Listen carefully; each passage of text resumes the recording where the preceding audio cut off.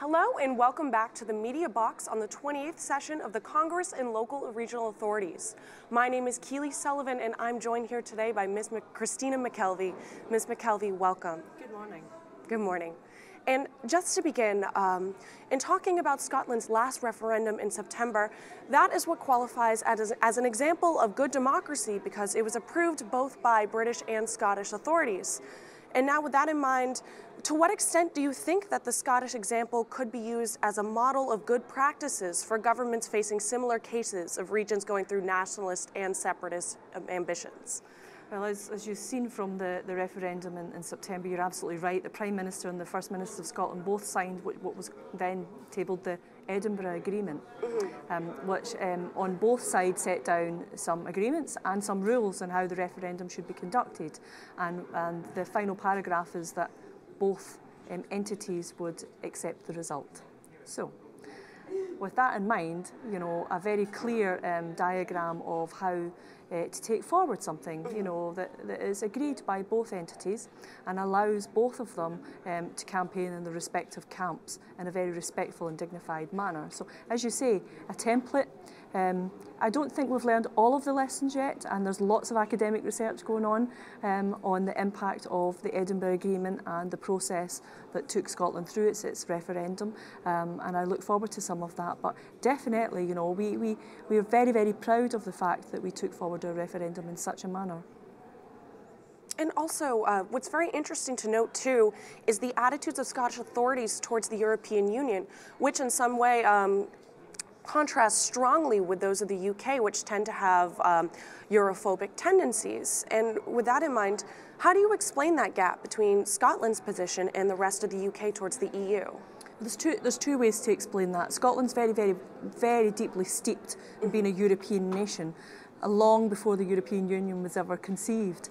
We have had, through the Hanseatic exchanges, very, very strong trade links with most of Northern Europe and further for many, many, many decades, going back 1,000 years and more.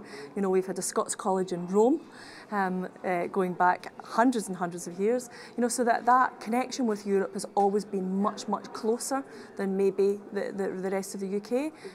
Scotland tend to have historically, you know, the job of going out into the world to make friends, whereas, you know, maybe some others went out into the world to conquer it, which was a bit different attitude. So that brings us up to the current position today.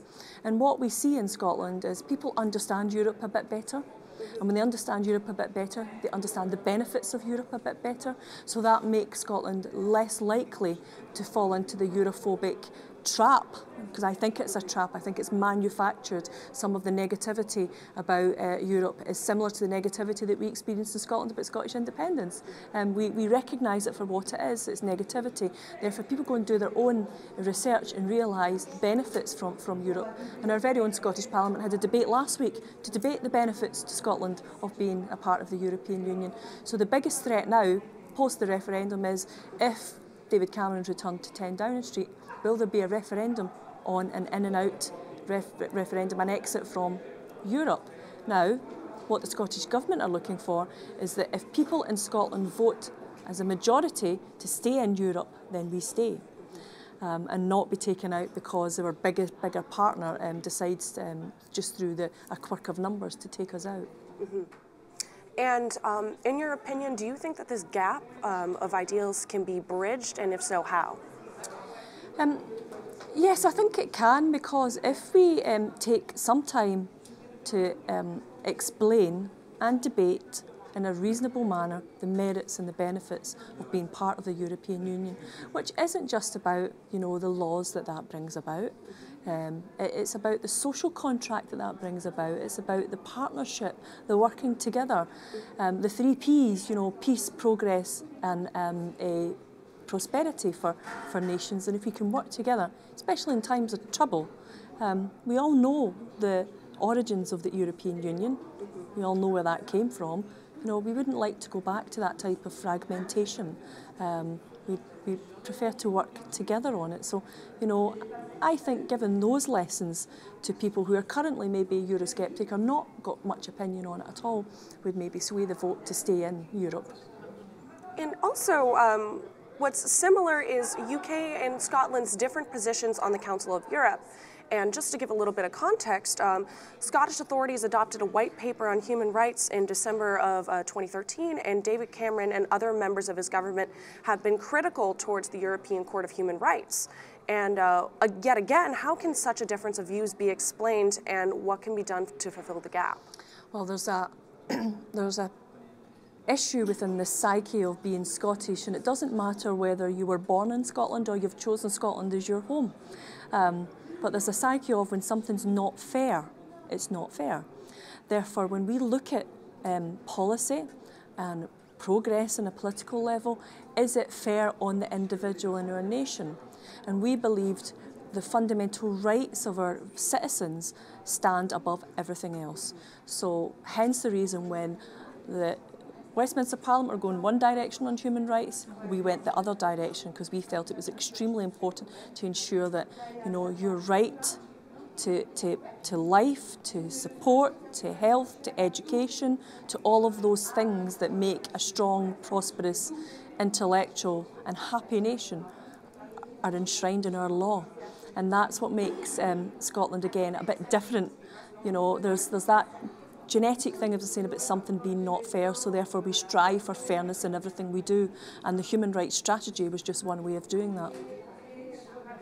Right, and finally, researchers indicate that the longer young people have to wait to participate in political life, the less engaged they are in their adult life, and I was just interested to hear your opinion on that. Oh, well, I've got a very strong opinion on that, because obviously we managed through the Edinburgh Agreement to change the voting franchise so that young people at the age of 16 could vote in the Scottish referendum. And that, again, ties into that fairness ideal in Scottish society, in that if we make a decision that affects young people, then they should have a part in that decision too. And therefore votes at 16, you can pay tax at 16, you can get married at 16, and you can join the armed forces at 16 in Scotland. So therefore, why shouldn't you have the option to you know, decide who to vote for? Now, since the referendum, we've now managed to secure a Section 30 order, which is within the Scotland Act, because it's a reserved matter, to allow 16-year-olds in our elections next year. However, I believe that 16-year-olds across the UK should all have the right to vote. And you're absolutely right about that drifting away. My son, who is 16 and a half now, was not interested in politics at all. In fact, quite negative about it. However, when he realised he had the right to vote in the Scottish referendum, it inspired in him something that has been magical. You know, his involvement in politics and his involvement in what does this mean for me and how can I influence this has been absolutely superb. And the result of that is the Scottish Youth Parliament elections that we have just a few weeks ago, we had many, many more young candidates stand for those elections because they realised that was one of the first steps to take at the age of 14, 15 and 16 to get involved in your local politics and do something with that. And I have to say that those children have inspired me greatly.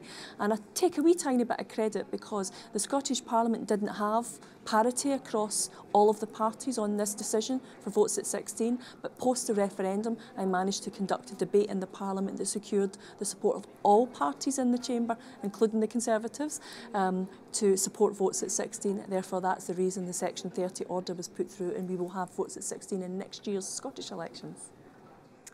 Thank you so much for your time, Ms. McKELVIE. I really appreciated it. Thank you. Thank you very much.